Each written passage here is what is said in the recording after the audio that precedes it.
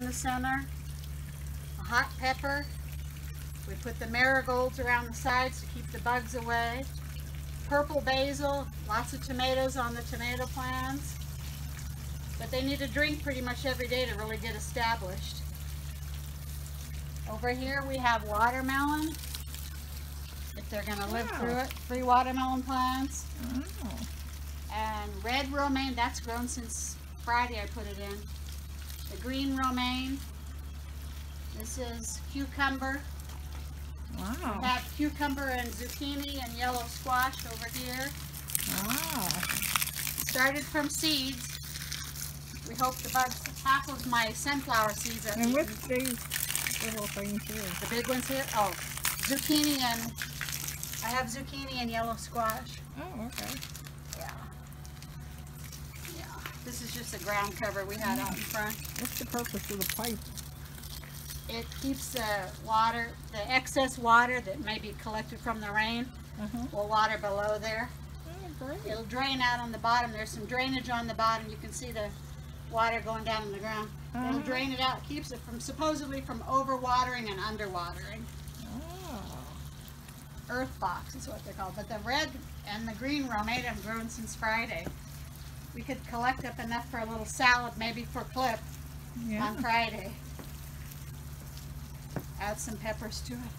Half of our sunflower seed or sunflower plants are, these were zinnias. They never did much at all. I have to figure out them.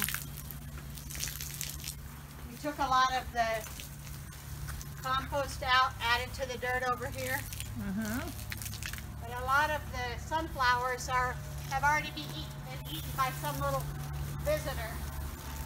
Half of them are gone now. I don't know. Somebody's enjoying them, but I hope a few of them will last. The clematis has grown since last week too. Needs a lot of sun. Really pretty. I need to tie up these flowers back here. But they definitely needed a drink of water today. I'm going to put some wood chips around to keep the moisture in the ground, as it's going to be in the 80s all week long.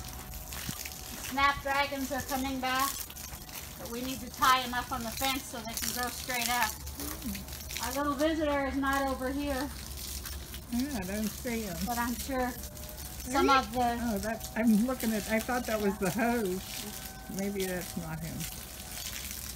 There's still the skins back there where he and maybe a friend or two or a family member have shed their skins.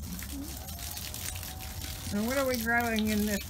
I'm just going to get this ready. I'm going to bring some more topsoil, clean out the grass scrappies, and maybe put some hostas in here. I have some I need to transplant, I need to separate a little bit from my house. But we could put flowers in the middle of them if we could figure out something that would grow back here without a whole lot of attention. We've got some hanging baskets we can prepare, or maybe some bird feeders. But everything is so dry. Every day it's going to need to drink a water for a week or two, probably. I wish Joe Mallory was here, or Cliff, Larry, Calvin, somebody, David, help me water out here. They look a little shabby right at the moment, but we just need to tie them up with some twine and help them grow tall. Pretty soon we're going to have gladiolas from all these bulbs we put in the ground. Yeah. Maybe I will even clean off the fence for the occasion. We got roses. Lots of roses back here.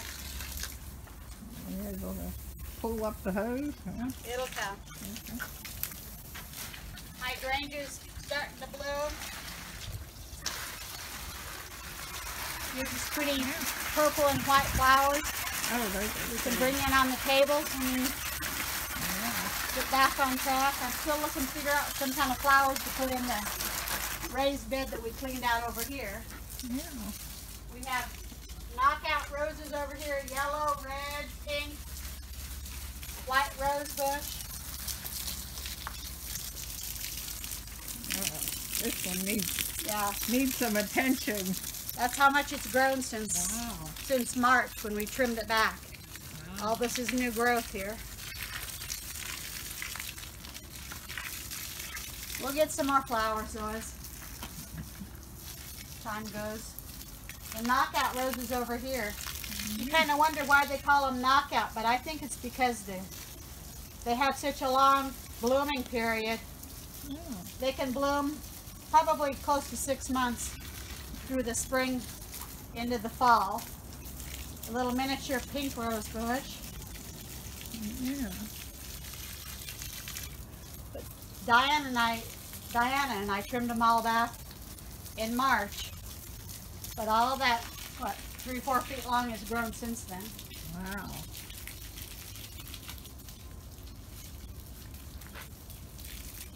I need some of the participants to give me some ideas of maybe Cliff and Joe what we can put in the flower garden back here. Yeah. If we trim that tree a little bit there, we'll get some more sunshine on the raised bed.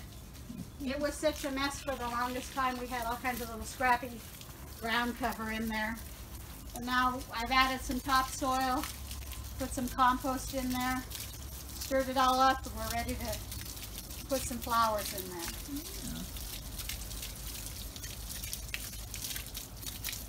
Yeah. And anybody who wants to come and water when we get back on track here is certainly welcome to come out and water. Enjoy a little peace and quiet. We might even bring a table and some chairs over here. We can sit over here and have a nice little quiet area when we need a little break from the people. That sounds great. Okay.